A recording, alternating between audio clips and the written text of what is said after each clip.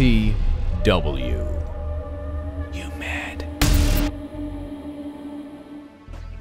FTW broadcasting here for the win. I've got my FTW crew on board for this high elo featured match. As you can see, we're 5 minutes in, because that's just the way that featured matches work right now. It's pretty much impossible. We just spent 40 minutes trying to find a game that was at the beginning, and it just ain't going to happen.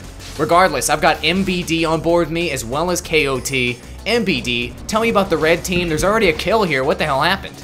Well, using my excellent detective skills, I have determined that Shyvana tried a level 2 gank and ran into the Nautilus in the jungle. So that was unfortunate for her. As you can see, Annie has the red buff. That's how I determined that.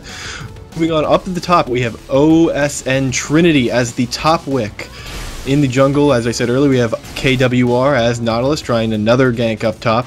In the mid, we have that Annie I was telling, and K Alex. And so let's look at what's going on up top here. Oh, yeah. That is a very nice hook. A little hot gank there. Yeah, the dredge line connected, ignite. I mean, Nautilus, really, Kennen just didn't have a chance. It was just great gank. I'm talking over you here. Nautilus so deadly in that jungle. That hook is, I love that hook. Really, really nice.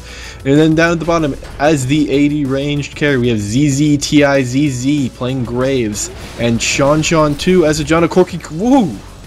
Ooh, that was aggressive by Corky. That is what he's known for, though. Oh, and I will hand right on over to the King of Town to describe what's going on with that blue team. On the blue team, we have, continuing where you left off in the bottom right, we have Derek. Looks like Derek? I don't know. People spell things weird. They should use words. We have Derek playing as Soraka, VTIM 4 letters and numbers, playing as Corky. The Soraka-Corky combo, deadly, deadly, deadly. Corky gets that sustain he needs to play very aggressively. Always happy to see that. We have a Tango Twisted Fate, Spot Shot 77 playing in the mid against Annie. Unfortunately for him, she did get that early kill on Shyvana, so she's going to be ahead a little bit. That's going to make things rough for him. In the jungle, we have Chris, very original name, playing Shyvana, doing her job, clearing the jungle. And then up top, we have Extreme Killa, not Killer, that would be offensive, playing as, I can't even talk right now, playing as, playing as Kennen against the top wick, which should be fun for everybody. Top wick, obviously very difficult to push out of the lane. And as you said earlier, looks like they had that fail gank mid. We deduced that via our excellent reductive logic. Yes, and while that whole spiel was going on, we did see Soraka got killed by the Nautilus. But I think we failed to miss it. I don't know if Awall caught it on camera there. I assume it was some epic hook right by the tower. You gotta watch out for that. For him, he's just so tanky that, and with that hook, he can really just go where he pleases, Mundo style. He did. I did not catch it because I was following the introductions. It looks like Warwick connected with that ultimate. Kennen pulling back immediately once the Nautilus has been spotted. Kennen does have a ward here in the river, though, so he's well aware that this Nautilus is chilling in the bushes. Yeah, and now he kind of gave away that he was aware there by popping his W, but that's okay. Nautilus will just go out the tri-bush. He's being very, very persistent. That's what you see in these high elo games, the persistent jungler. Here comes the TF teleporting in with that ultimate, connecting with Nautilus. More or less a little bit of harass. Was this a mistake by the TF to come in? If he doesn't turn around and run away, he could... I don't know, are they trying to turn this around? I really can't tell who's got the advantage right now. Yeah, I'm not sure exactly what his bottom overall lane decision Janna was just there. got took out by Corky there. And it was a really effective gank here. We got Corky plus the Shyvana. Nice jungle gank here. Double buff Shyvana, so dangerous. Both players from the red team go down in that gank. Super effective. Nice job, Shyvana. Yeah, Shyvana very, very tanky, especially with that Soraka there to heal her up, give her that extra armor. She took like probably 3 or 4 tower shots there, no problem. One of the nice things about lane with Soraka, or just having a Soraka on your team, is you can be very aggressive like that, get behind the towers, things that would normally get you killed, you walk away with a 30 or HP, you're good to go. Go back about your business. Yeah, those heals are big. They don't come as quickly as you would like. The cooldown is a little long, but they are big and they are delicious. Can you describe heals as delicious? Is that good? I think you Does can. that work? I think you can. Yeah. I'm doing it. I did it. It's done. Very nice. So, but with this jungle matchup, let me ask you guys are the analysis experts. Nautilus versus Shyvana. You see both get played a lot in high elo play. Which do you think is stronger? And maybe there's not a correct answer there, but maybe each one is better at different things? That's usually the case when you're comparing two champions. It really depends on the rest of the comp, but I will say in general, because Nautilus has both a gap closer he can use on the terrain and/or it doubles as a hook, you know, he's really good. People don't have to be quite as out of position to be really vulnerable to that jungle gank. Nautilus is typically, he's got a pretty fast clear, and he's able to exert a lot of pressure. He's very tanky, he's beefy, he can get in the business, and you know, he's really scary when he's on the enemy team. You really need to have a lot of map awareness and know where he's at, or you could be in a lot of trouble. Speaking of which, you got Annie coming down the river. Is getting spotted by that vision ward though, so that vision ward could pay off by saving both of them. So many V pings there. Yeah, exactly. On to the Nautilus Shyvana question, as we see Warwick just get annihilated by Shyvana and Kennen up top. Shyvana does more damage, both of them very tough. The junglers are doing their job this game as Nautilus gets another kill down there. Shyvana and Nautilus both very, very tanky. Shyvana does more damage, Nautilus more disruptive. Gonna completely agree with that. I guess, can we say that one is better at ganking than the other? Because I would say that they both have equal ganking potential. I would agree with that, and nice work by the purple team grabbing up the dragon after dealing with that Soraka and knowing that Warwick up top is gone, knowing they basically can take this dragon uncontested. There's that pink top there, so they know there are no wards, so free dragon. What would you rather have at this point, the 11-minute mark? Would you rather have the dragon, or would you rather have a tower? Because the top tower went down at the same time, Kennen decided to press their advantage. I would rather have the dragon because that includes knowledge of when the dragon's coming back. Well, not only that, but the tower, taking out that top tower gives Warwick more room to farm. He's going to be harder to gank now because that top tower's down. The creeps can push up farther. Yeah, you find a lot of times in these higher elo matches, taking that first tower early is not always advantageous. You do get the money, obviously, and that's always a nice bit, but you also, like I said earlier, you give Warwick some room to basically, you know, be safe from ganks while he's farming. Fair enough. Sneaky Shyvana, she wants to go in, I think she just snuck in there successfully. Very nice. Just in time, that ward was getting dropped there. Oh my, nice teleport there from the TF, taking that poor Janna down. Janna didn't have a chance. You know, doing the right thing there, putting the ward down just in time, and really knowing the timing of the next Shyvana gank. Great anticipation, it just didn't work out. I mean, nothing she could do about that teleport.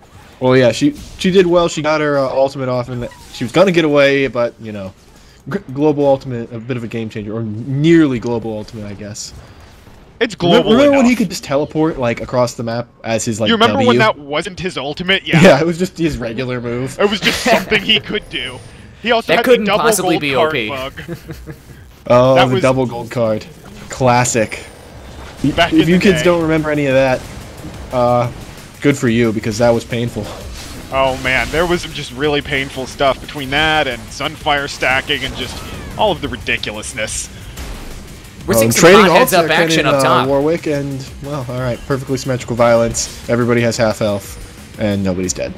Yeah, Very except good. for here comes Annie for reverse Annie coming around to the back bushes. If this Kennen gets caught, he Annie does something. have the tippers. He smelled something. He's like, I gotta go. Gonna E on out here, lightning rush on out. Kennen very slippery. That lightning rush is makes me so angry sometimes.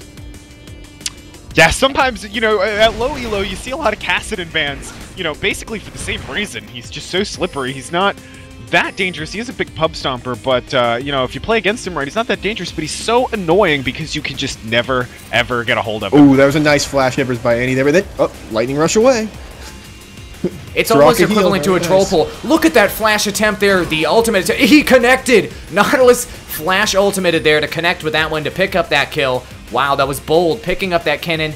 Maybe he got a little slash taunted by the Kennen escapes. Alright, he didn't, well, I mean, he knew if he could get his ultimate off, he was in good shape, and obviously Nautilus has that lock-on ultimate, as they just kind of annihilate Soraka in the wrong place at the wrong time. It's rough to be Soraka all by yourself. Oh my, the banana hammock can only go so far. No, it's a powerful banana, but it's not everything. TF, kind of very nice. Sean also kind of out of position. Oh, nice tornado there to pop up Shyvana, and oh no, she's done for. Shyvana's so tanky. You just see how many tower shots she takes with just the Wriggles lantern. Would you say that Shyvana is equally as tanky as the Sad Mummy, or a little less?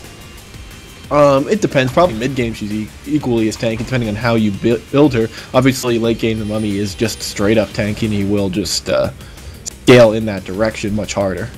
Right, but Amumu is really more about control and initiation. Shyvana, and having the best ultimate in the game. Yeah, and having the best ultimate in the game. Shyvana still, you know, despite being able to build tanky and be tanky, still manages to do a very significant amount of damage. You know, once Amumu blows his ult, you can kind of ignore him to a certain degree. But you know, Shyvana's always a threat. Shyvana chilling in this triangle bush. He's being away. Doesn't realize that Warwick's there's on the a ward scent there. right now, and there's a Nautilus to follow. Warwick connecting with the ultimate.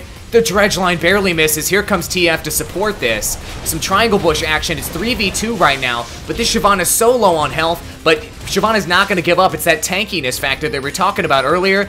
Janna's on the other side of the woods, unable to help, but here comes Annie. Oh, missing with the tippers there because of that clutch flash from TF, but it didn't save TF's life. Now it's a 5v1 chase down. Will Kinnan be slippery enough to get out this time? Oh, there's a Nautilus popping him up, getting just picked off by Warp, doing a nice job of running and making sure his auto attacks continue to hit. A lot of players, especially lower elo players, myself included, will not do that properly. It's a skill you want to look at to watch how you play and watch that. Run and auto attack at the same time. You get the auto attack, you run as your attack timer is resetting, and you get another attack in there. It maximizes your auto attacks and thus maximizes your damage. Pro tips from a semi-pro. Semi-amateur. Semi-amateur. A nice little tower exchange there. Blue team still up on towers by 2. They knew everything was going down in the top lane, and it really was a good decision by this Soraka Corki combo. We're just deciding, I'm gonna push my lane. I'm gonna get a tower out of this, despite the fact that my team is getting rocked in the top lane. Right, absolutely, and it actually puts them ahead on gold right there. So there is that. You know, sometimes it's all about decision making and realizing that, yeah, maybe you want to run all the way across the map to maybe help your team, but what will actually probably happen is that you'll trickle in at the last minute, and then you will also die. Isn't everything in this game decision making? I mean, obviously Marine like Micro can really help you out, but really the decision making is really what everything boils down to. Yes. Once you get at least the basic grasp of your character and you're playing mid elo. If you're base checking bushes that have all five of the opposite team in there, it doesn't matter how good your micro is or how good your mechanics are. I like that. I just see a bush and I just want to put my face in it. It's so tantalizing. Bushes do smell and taste delicious, so for just like heals. Yeah, there you go. Maybe a little sexier. He brought it back, a callback, I believe they call that. Yes, very good. Thank you very much. We'll be here all week, ladies and gentlemen. Alright, so red team, like we were talking about earlier, they knew the timing on the next dragon, but they've got all sorts of blue players in the midst. Blue deciding to pull back, now pinging the crap out of the Baron. Red team, you have colorblind mode on? Is that what's going on? I do have colorblind mode on. That's it's nice easier of you. for our viewers to understand who is who. This Soraka's in serious trouble getting ignited, flashing out of there. Very nice Soraka move. Yep, we've got action in this woods here. Everyone's kind of running around. Actually, looks like the blue team is kind of poking towards Baron, trying to make a decision without Soraka. They might be okay, or it's the Baron trap, classic. Yeah, it looks like they're posturing for an engage there as opposed to actually going for the Baron, but it doesn't look like Beatty Cannon. They throw out their cannon and their Corki out front, like, look at me, free meal. And this Warwick came around from behind on the side bush, got caught. Well, I don't know if we can call it got caught out of position. Maybe the Shyvana felt like he was out of position as he ran off immediately. Now Warwick's getting engaged. Do you think this Warwick's going to go down?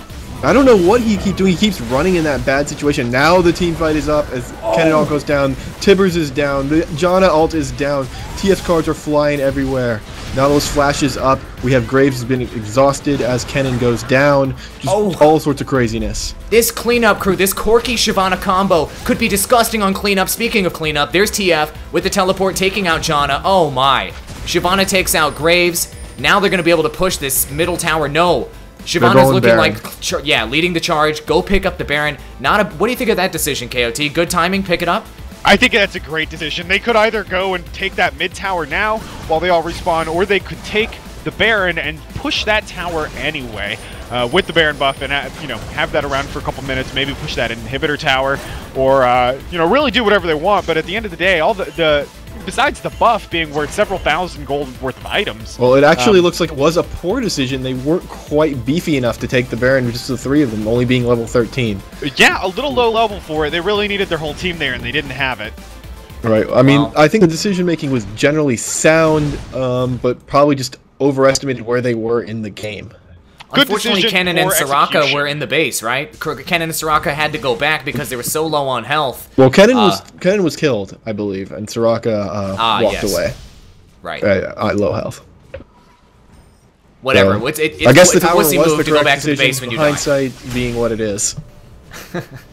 Well, actually, I mean, I would have said the tower and King of Town is wrong. I'm right.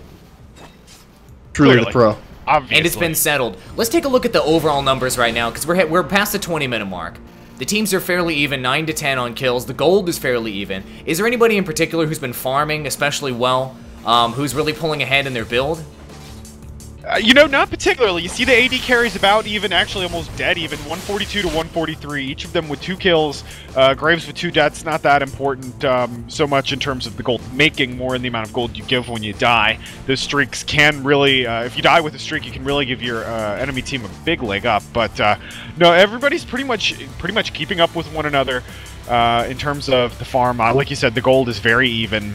The objectives are fairly even. This is really still anybody's game at this point.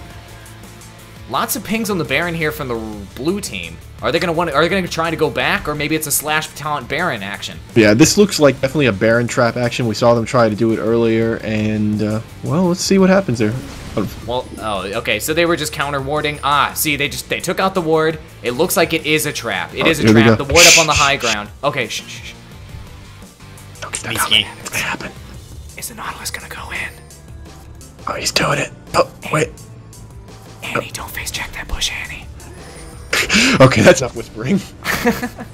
You gotta be quiet or these players don't know what's going on. This is pretty close to live what we're watching right now. We're only a couple minutes behind. Oh boy, it's that back and forth situation in the river. Does either team have like a proper engage? Eating each other's wards there. Yeah. Yum, yum, yum. Your ward was tasty. And there's Nautilus with the dredge line. And now Shyvana jumps right into the middle of that red team, starting this engagement. This is going to be a huge team fight. Oh my! Red getting melted there with that Kennen ultimate. Annie dies immediately. Did Tibbers even get dropped? Double kill by Kennen. Did you even see Tibbers get dropped, or did Annie just get bursted? No, I saw her go down, and Tibbers is on cooldown. It just didn't last very long. There's that burst from the Kennen ult, and she got twisted faded pretty good. Yeah, I'd say so. This huge burst there. Just a nice engage by Shyvana overall there. Gotta give her that. You know, I have to say, what I really think is going to work in the advantage of the blue team here is that I feel like that their team scales a bit better towards the late game. Corki basically turns into a hyper carry. You know, Shyvana is obviously maintains all the way through late game. She tends to scale a little bit better than, say, Nautilus. Nautilus is very tanky and good for utility and disruption, but not so much on the damage. Warwick tends to fall off late game, and you know, Graves can keep up, but he's not a hyper carry like Corki. So, you know, I think as long as this blue team builds some magic resist to deal with Annie and all of her burst, I think they're gonna be just fine. Yeah, I would tend to agree with that. I think definitely the blue team has probably the stronger late game, but we'll see if we even get to that. We're not there yet. But yeah. Team fights like that will definitely make sure that we won't get there, and the red team won't win anyways. Listen, we gotta clarify that. I mean, I'm not suggesting that you're writing off Graves here. Certainly, he's not the uber hyper carry, but Graves is a very strong carry even mid game late game. Yeah, so I'm not gonna write him off at all. He's just saying he does hyper carry like Corki does, and right. I only half agree with that. Whew! Corki got burned there on the tower. Now this Nautilus is essentially going balls deep. I think Soraka and TF sort of need to pull back. Well, here comes Shyvana, gonna try to interrupt the situation. Shyvana ult jump there, got interrupted by that tornado. Wow, blue team is getting completely melted. Shyvana did pick up the kill on Warwick. Now Graves was able to finish off Soraka. This is amazing engagement. Kennen has been super effective in these team fights. Yeah, he's doing a great job of popping his ultimates at just the right time, flying right out, coming in with extra pokes. Shyvana chasing down here. So it looked like it was the right engage for the red team there. Tibbers came down. There was a big explosion with Graves' ultimate, but in the end, it looks like it was even. The tankiness of Shyvana and just the positioning of Kennen really pulled it off there. So they did right. They did right by taking out Corki nearly immediately, and I think that's the only thing that made the fight even. If Corki had stayed alive, obviously he would have just ripped up the red team, as he is apt to do. Well, and you can't underestimate the amount of damage that Twisted Fate will put down. Twisted Fate, the other nice thing is he's got that stun on a very short cooldown. Granted, he does have to lock the gold card, but he's able to put a lot of stuns down in the middle of these team fights, unlike Annie, who basically gets one, maybe two if it's a protracted team fight, but all in all, I feel like his utility is overall better. Yeah, I mean, Annie does have that issue. I mean, she certainly scales much better now than she did, say, a year ago, where she was literally just a stun bot, and she's certainly better now than she was, but at times she, you know, a lot of people call her baby's first AP carry, and you know, that's not necessarily derogatory, but she can definitely get reduced to a stun bot if she doesn't farm as well as she would like. Shyvana getting very aggressive there. Is that going to be a poke and then a pull out? Very good decision by the red team to move away. Kennen was there in the flank, ready to move in, so good decision making. Not to mention Warwick was split off in the top lane. If Blue would have dove there, that might have been a good time to pull off a team fight. I feel like they would have come out ahead, but I guess they didn't know about Warwick's positioning in the top lane. And they were thinking about the Baron. They started it and then they changed their mind. And they see the red team this ward here is a great. I love this position for a ward. This one here and this one over here. They're just basically, they can see the red team completely. Yeah, that's very nice.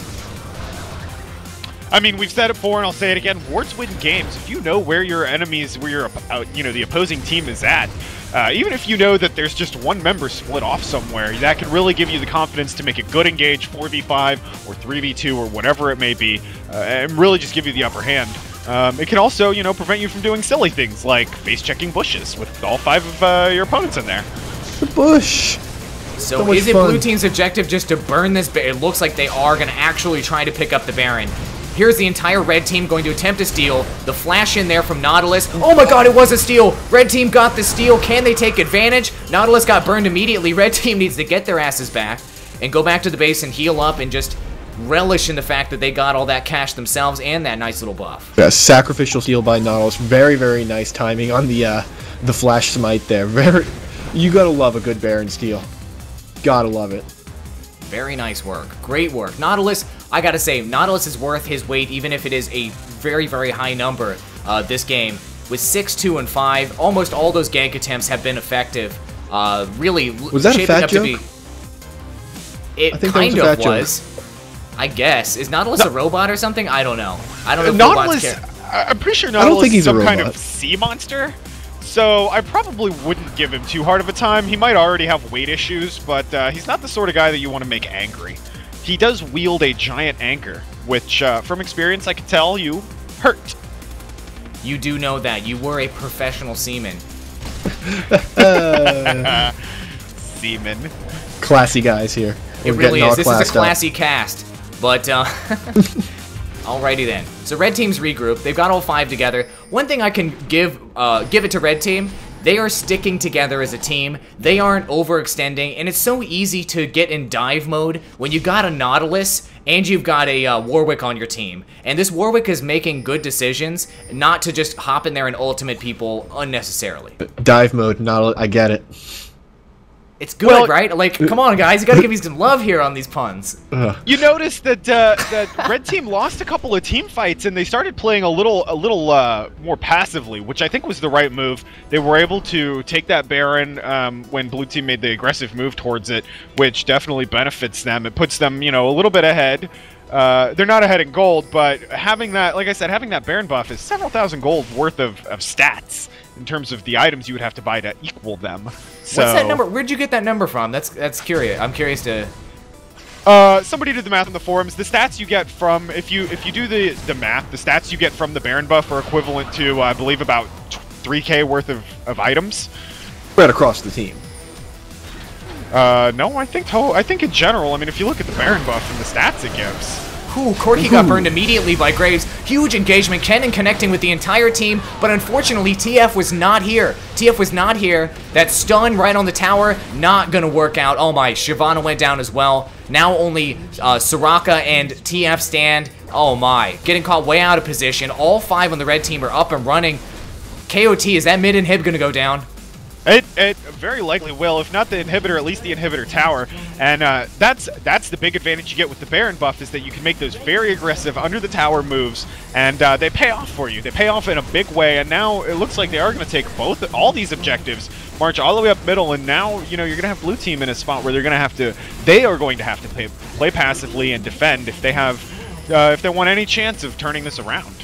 Yeah, wow. That was just a rough situation for the Corky there. Sitting out of position, did not want to be there. Got hooked, got Annie's Tibbered, and TF out of position, not able to come in, and basically turned it into a 4v5. And 3 of them go down, and obviously Twisted Fate and Soraka can't do anything about stopping them pushing right into the inhibitor. They actually were smart not to even try to stop him. As look at this TF up top, man. Look at this TF using his ultimate, locking a gold card. Can he at least get a kill out of this terrible situation? Oh, that's probably not the person you want to try and get a kill on. It isn't, but we just missed a kill there from Corky. Oh no. Warwick chasing down the TF. I don't see how he's going to get away from Warwick. This is the situation that Warwick was created to succeed in. Yes, indeed. Picking up that kill on TF. TF got a little greedy there. He was very close to securing that kill. He was tilted by what had just happened, how he was out of position. He's like, no, I'll redeem myself by coming in and snagging a kill real quick. Oh, oops. Is this some even further tilt here with this Shyvana and this Soraka? I mean, their mid and inhib just went down. Now the team is getting spread out. You've got Corky and Kennen down picking up the dragon. I can totally agree with that decision, but Shyvana and Soraka chilling in the woods up top, I mean, they could have got caught out of position there. Maybe it's that tilt factor. It is. A lot of times you feel like you need to make something happen. Something really bad happened. You lost that team fight. You lost your inhibitor. Now you need to make something happen, or the game is just going to slip away from you. And what you might actually be doing is making bad decision after bad decision and causing the game to slip away from you. Fair enough. Keep in mind, blue team is still ahead on the gold count, and they're actually now dead even for kills.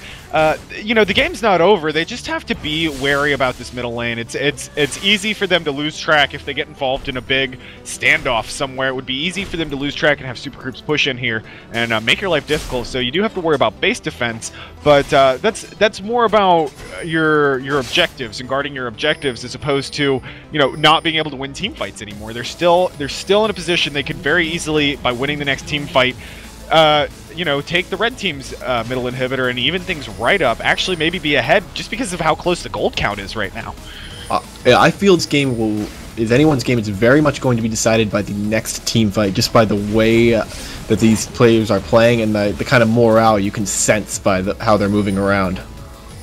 Yes, yeah, and I will predict, well, who cares about predictions? Shyvana's moving straight in. Shyvana decides to engage there, breaking the team up a bit, but splitting Nautilus off in the front. Nautilus was the main focus, the main target, which is not what they wanted, allowing Graves to get a kill there on Kennen, and because they were so spread out, Kennen was unable to do that massive team damage that was so effective mid-game. Now Graves is picking up kills out the yin-yang. This TF got a little cleanup kill there on Warwick. Oh my. Now 3v1. It's actually really close. Tibbers securing that one. Now TF is the only one left standing. Double kill. Graves is starting to get very fed. This TF is probably going to die right now, and that's probably going to be GG no re, folks. Yeah, that's the ace here. That was just a bad engage by Shyvana. I think she thought the rest of her team was with her. Corky was a little too far behind. Kennen followed up like he should. Oftentimes, you know, it's better to go with your team even if their decision is bad than not, because at least that way you're all committing to one decision, which is always better than, you know, splitting all up. But Corky was not there to follow up. Kennen just got annihilated and was not able to put out the damage he wanted to. Oof, there he goes again. And that was it. That was the ace. No reason not to at that point, but I will say, you know, you tend to see that quite a bit with champions that have some kind of mobility, like Nocturne, Shyvana, sometimes Corky if they're being extremely aggressive. They don't realize just how long it's going to take their team to follow up on that engage, and even though Shyvana was able to get out of that alive, at least initially, nobody was able to, the rest of her team was not able to capitalize on any kind of disruption or any of the damage that was really going on, and it really turned into just a very sloppy engage, which, you know, became an ace. She didn't have to do that. They weren't as behind as they felt like they were at that moment. That was sort of a desperation move, and I think it was that tilt factor. One thing, my number one factor of the game is team coordination. And one thing I'd like to point out, the red team made the right decisions of when to dive. There was that mid-game situation when there was a team fight at that middle tower and it ended up being fairly even. Red team could have dove in that situation, but they decided not to. They waited till late game when they had the Baron buff, and then they dived the middle tower, and they only wanted to move in situations where they really had the advantage. The number one clutch play in this game, in my opinion, definitely has to be that steal on the Baron from Nautilus, which I felt like that snowballed that more or less moral victory, which put the blue team on tilt. I mean, that was a huge play, and the tilt factor was definitely apparent. I have to agree 100%. I really feel like I have to say that if the Baron had gone the other way, then the match probably would have turned out with the opposite results. That was definitely the cornerstone moment in the game, and you know, without the Keystone Baron buff there, the whole arch fell, and it ended up with a red team victory. Alright, fair enough. Thank you so much for watching, guys. We really appreciate it. Be sure to subscribe to this channel, or I will punch-size your face for free. Playlist up in the top left-hand corner. A link to our channel up in the top right-hand corner. Thank you very much, guys, MBD and KOT, for casting this game with me. And we'll see you in our next cast. FTW. You man.